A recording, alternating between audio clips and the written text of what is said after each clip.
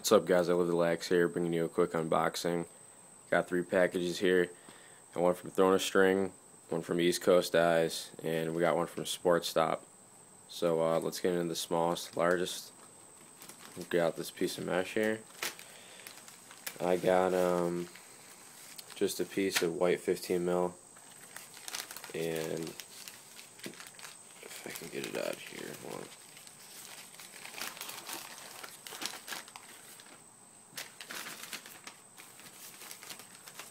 And a blue East Coast Eye sticker. Next, we got a package from Thrown. Got a piece of Carolina Fade, a Carolina string kit with neon yellow and white accents in it. Got those 2 pieces of mesh there, and now let's get into the big package. I already went and opened these up. I don't want to have to film the hassle of trying to open these without holding a camera in my hand. Got a Maverick snapback